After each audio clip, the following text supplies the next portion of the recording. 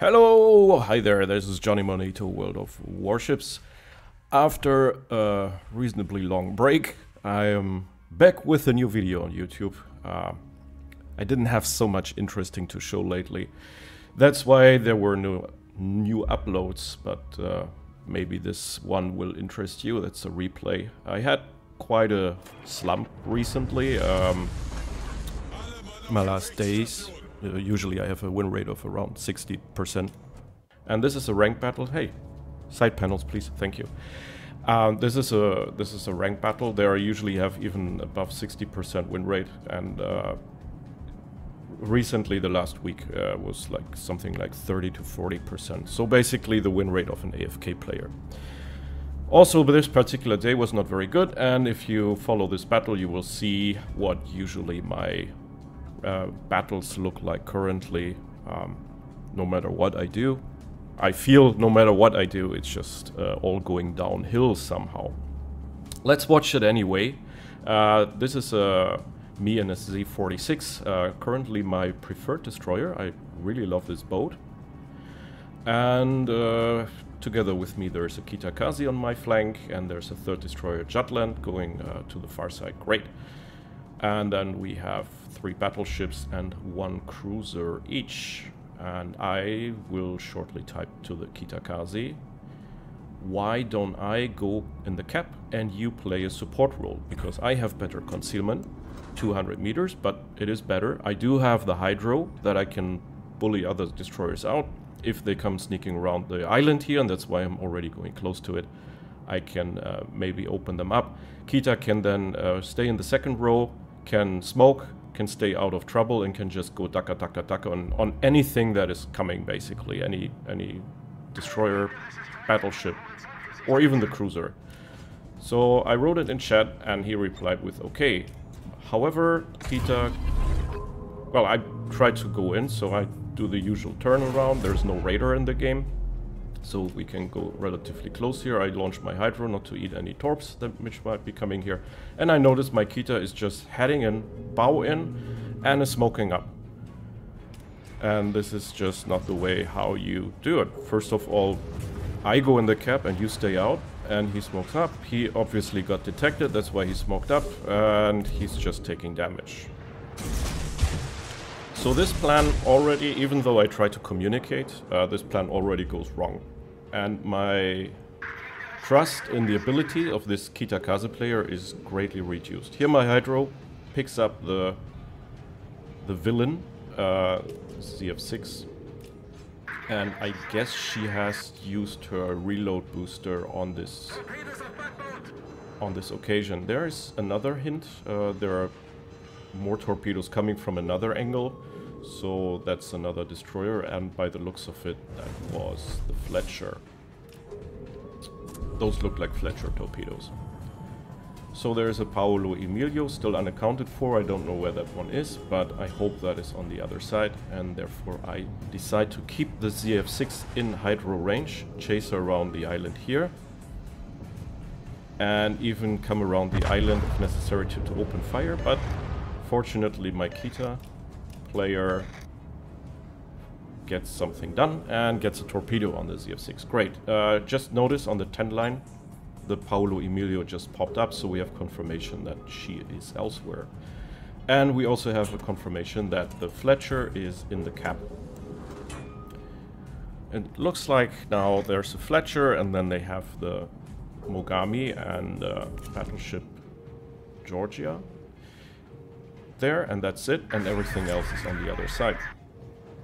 And I take the opportunity to, well, I have 4 ships at the A cap, and there's 1 Fletcher here, so I thought it's a good idea to deal with the backfield. Maybe I can torp something here, maybe I can be a distraction, and my 4 ships at A will just deal with the Fletcher. Yeah, cannot be such a big deal, can it? So I see Mogami is turning around. I'm not quite sure why, but she does. And yeah, I launch the torps. I use only 1 launcher in case the Mogami is turning towards me and I maybe need a second one.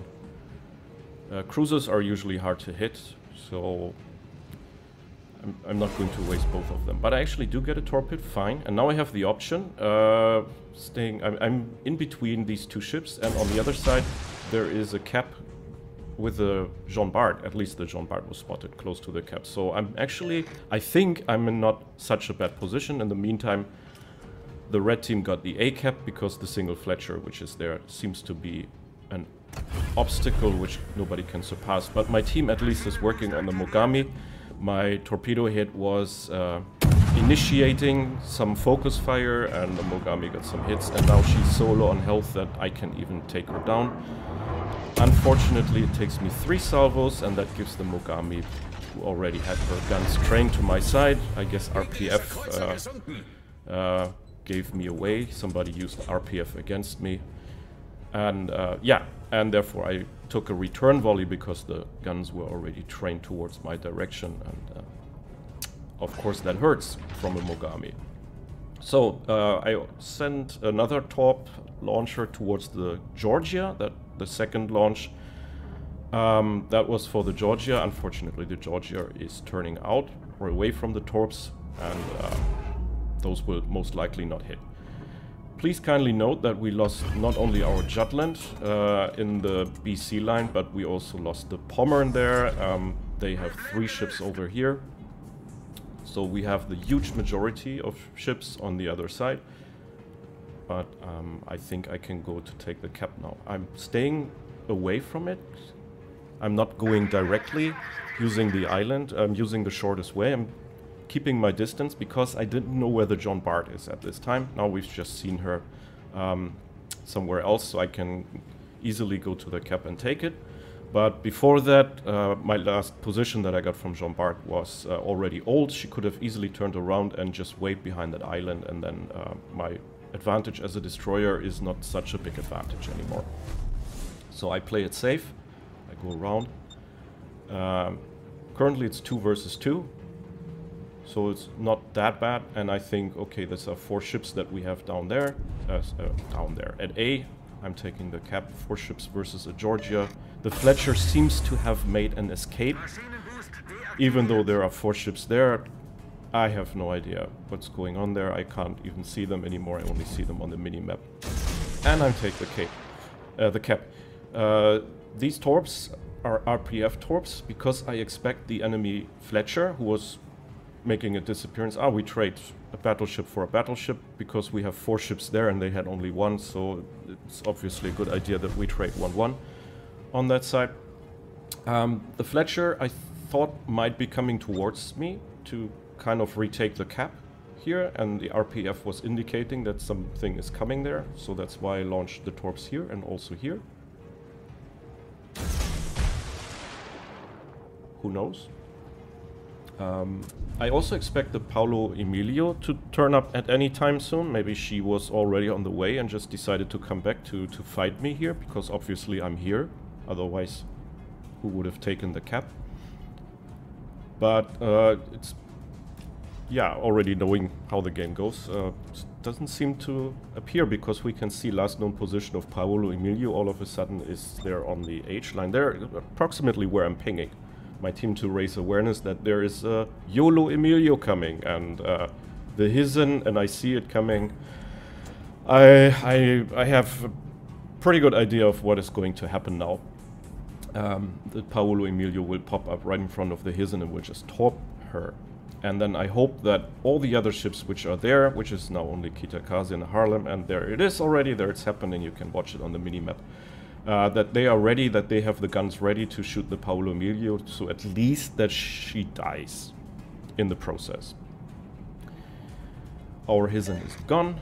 I'm halfway to the other cap, because I think at this time I can try to go there, but it'll take me some time to catch up with them, and by that time who knows what's happened on the A cap, so I rather take the BC caps, both of them.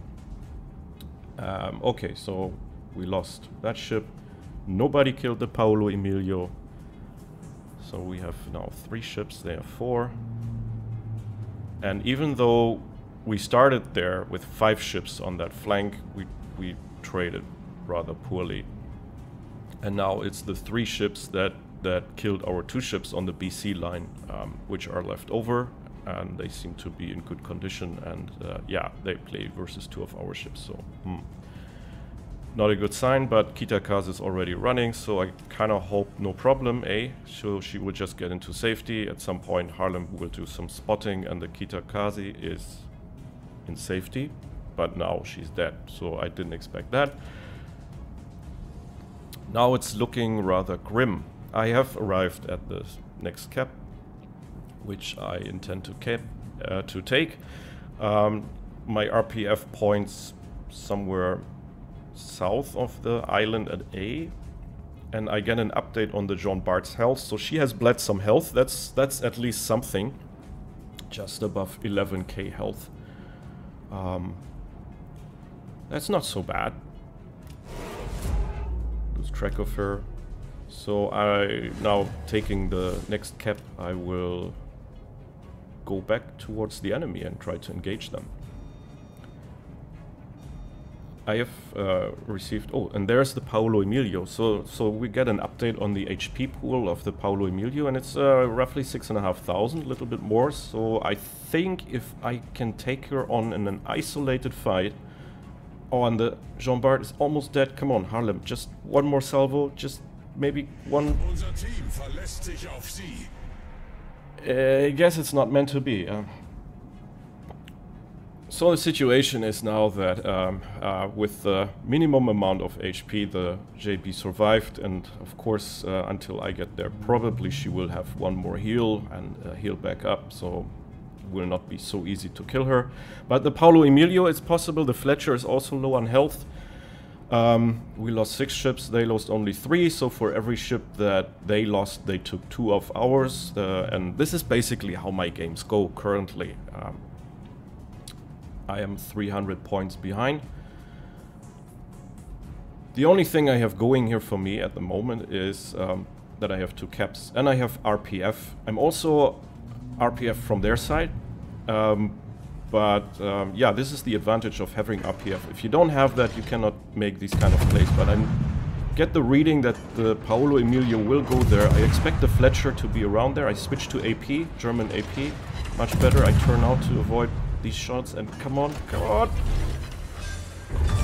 Daddy needed the kill here. Wow, good, great. So the greed of the Paolo Emilio player was his downfall here, because actually if you look or if you go back in time, they had enough points to just win the game by keeping the A cap. They just needed to defend the A cap. I can have BC, no problem, and they would have won anyway because they had such a huge point advantage. Now, actually, they still have a huge point advantage, but we still have enough point on the... we still have enough time ticking, so it's okay. And then I see the Jean Bart, and of course she has recovered, but I think maybe I still have plenty of HP. I can take one for the team here, the team being myself only. But I have the German HE pen, 32mm, and the Jean Bart has 32mm armor plating everywhere. And she shoots, and for 20 seconds now she's visible, and I can smoke up. Yes, I took one, and I try to make as much damage as possible. But unfortunately, now I lose her. And it was not enough. Yeah, that's a bit unfortunate. The HE DPM of the ship is not great. But he shoots, and therefore I can detect him again. Oh, smoke shooting, thank you very much.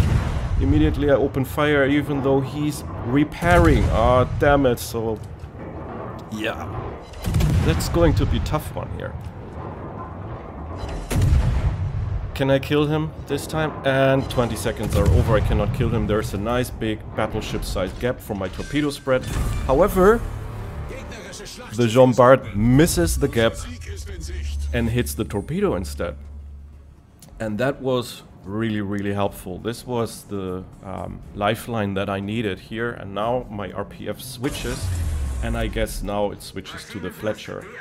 So not only do I get the points for killing a battleship, and not only do I kill a threat that potentially can kill me, but I also get a new RPF reading, and now I have an idea where the Fletcher is. And I get the Alsace on visuals, Alsa's looking very, very healthy there, 60k, so yeah, that's nothing that I can just take out of the game easily. But the Fletcher, I remember, was low on health. You can see her health bar on the top side of the screen there, and that was the last that we saw of her. And now confirmation, she is in the cap. Yeah, I wasn't sure which cap she's going to take, but it was clear that she has to take one of them. And killing the Jean Bart just gave me the reading that I needed, and now I'm heading south. If I'm the Alsace player, I would go close to the Fletcher and try to protect her, because this is exactly what the enemy DD needs to do. Where else is the enemy DD supposed to go? Enemy DD, of course, being me in this case. So I use this, or I try to use this big island to keep some cover between me and the Alsace, but the Fletcher takes the cap. That's not such a big deal, but she's obviously in the bottom left corner of the cap, otherwise I would have been detected already. So I have to go all the way down. We almost detect each other at the same time. She's bow in. That's good for me. I have my Hydro running. This is what the Fletcher player discovers now. The smoke will not help him. He has to turn around and run. Can I get the kill here? I need the kill. Come on, 25. She's not visible anymore. But yeah, it's enough. Great. And of course I have Hydro running, so these torps are absolutely no problem for me. You can see them. And now I can... well, actually I don't need to take the cap anymore. Now the situation has completely changed. Before I needed to kill somebody and defend the caps. Now I just need this one cap that I have, and I will win on points. I will win even on points. Yeah, well, that's just enough. I expect the Alsace to have made a sharp turn and come around. That's why I launched the torps here. But now we get visuals on the Alsace again. And she is actually going north, which confirms for me that this game is actually a win now. So I will just take the cap for fun. And maybe for some XP that I will get along the way. And I'm happy to bang this victory. And yeah. So the first part of this battle, that was pretty miserable. Not sure if that was really my fault that we lost so many ships, but they traded very well. Yeah, they lost 3 ships, we lost 6 ships. And this is how it goes, but fortunately a lot of these ships were already on such HP that, and they came one after another, not all at the same time, so I could deal with them one after another and keep my both my caps for the most part, and therefore secure the win here for the team. And if you were quite observant, it'll take out no music anymore. It's just this bug that I don't get an end screen anymore. If you were observant, then you noticed that we had a 1-on-4 situation, and that actually banged me the Solo Warrior achievement. And Wargaming having removed all the rewards for achievements. Achievements really have lost their value, but the Solo Warrior, I have to admit, that's the one that I really like to have. That really still means something to me. And also this concludes the title of this video, why it's called number 13, because that indeed was my Solo Warrior number 13. Solo Warriors are hard to get, and a lot of people don't have any or many. So if you ever wonder what it looks like to get a Solo Warrior, this is it. This is how it goes. Thanks for watching. Thanks for your attention. This is Johnny Monito. Have a good time. Bye-bye.